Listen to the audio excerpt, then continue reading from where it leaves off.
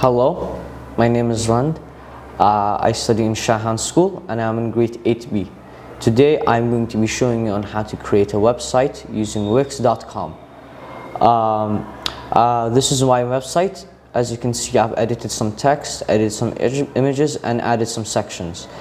If you'd like to see your website on a mobile phone, you can press this button to see it from a perspective of a phone.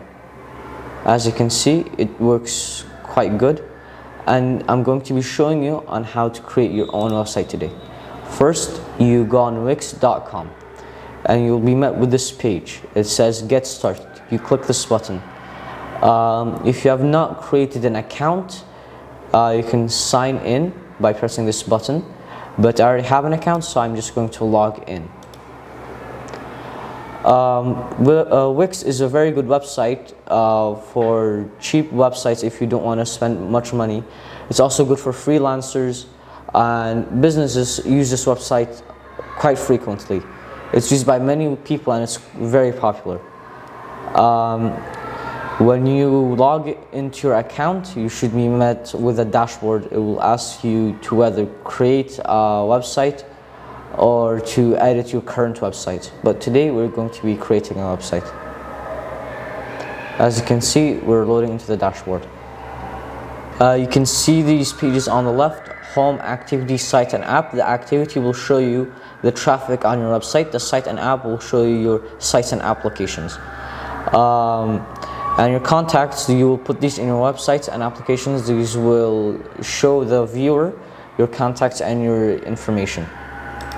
And when you want to create a new website, you go on site and app.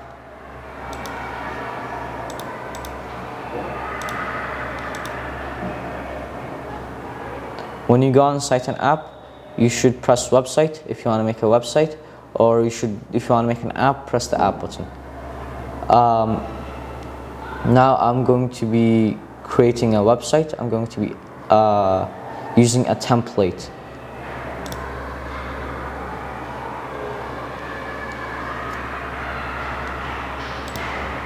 You can press site actions and press create new site.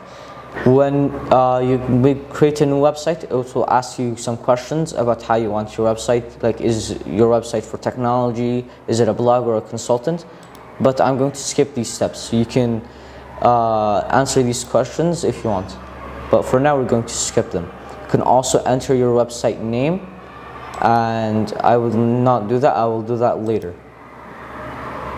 It will also ask you what kind of features you want in your website, like a chat or bookings, online stores, events. But we don't want any of that because we're going to be using a template. When you met with this screen, you can press begin with template, or get a custom built site. Custom built site takes longer time, but it will look better for the thing that you're trying to make. A template is for a quick and easy site. I'm going to be using this site. You can either view it or edit it, but I'm going to edit it because I want this to be my site. Okay, so now we've made it onto the website. As you can see, it's very different from mine. On the left-hand side, you can see some icons. They each have a use. There's add section, there's add elements, for example, like text and pictures and videos. And you can also change the existing text on the website. For example, I'm going to edit this, and I'm going to also change its color and font. You press edit text when you want to edit it, and then you can see these themes. There are like presets for certain sizes and fonts.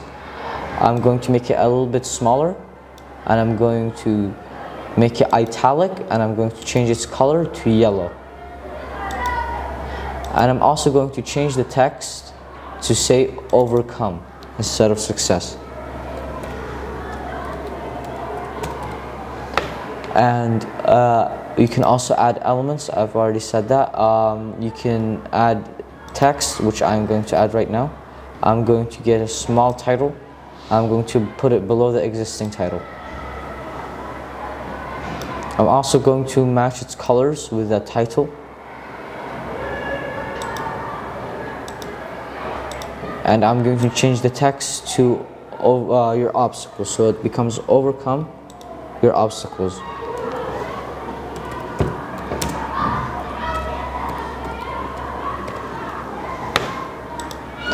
As you can see, it looks different and looks better in my opinion. Do you see this part? It's the header. It shows you all the information and it shows you the menu. The menu will take you to different parts of the website. And you can also change the information. I'm going to change this to my name.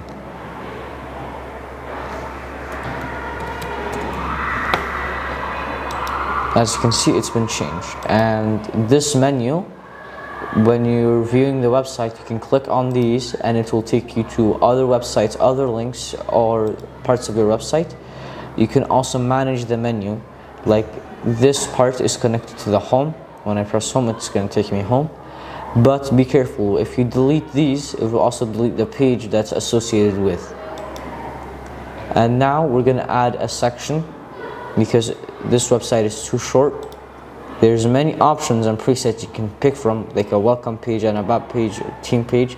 But for now, I'm going to use an about page. You can also add blank pages for your own, so you can edit them by yourself.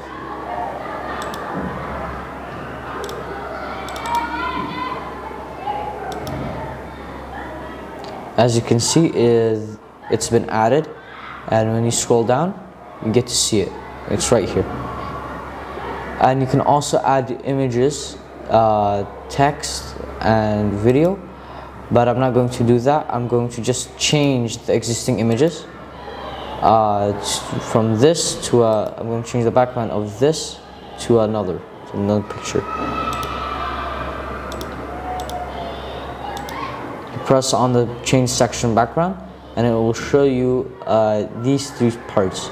You can color the image, put a video on it, or an image. I'm going to put an image.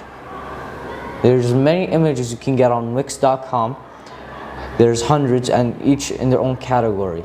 There's some that are good for backgrounds, some that are good for pictures, some are good for examples. But for now, I'm going to put a mountain picture in the background of my page. You can also import pictures from your laptop onto the website. And when you pick your background, you can press change background. As you can see, it's changed the background. And let's go back to the header. You can also change the color of the header just like the background. You cannot add images, you can only change the color and the transparency. You can also customize it by yourself. As you can see, these are themed heads. These are presets that you can pick, like these colors. I'm going to choose a light blue header. And then when you're done with your website and everything's finished, it's the way you like, you can press publish, or if you're not done with it yet, you can press save. And then when you're done, you can press the publish button, and then it will ask you if you want to get your own domain. Like let's say I want my website to be watchtv.net. You can pay for that, but I'm going to use the free domain. You press save and continue, and your website is made. And you can also preview your website in the phone mode by pressing this. You can switch to mobile and see what your website looks on mobile. And you can also preview it like without all the text and options. And then when your website is saved, this is the window that you'll be shown. And you can also edit your domain if you want. And then you press done, and then your website is published, and now other people can see your website. And that's how you create a website. Thanks for watching.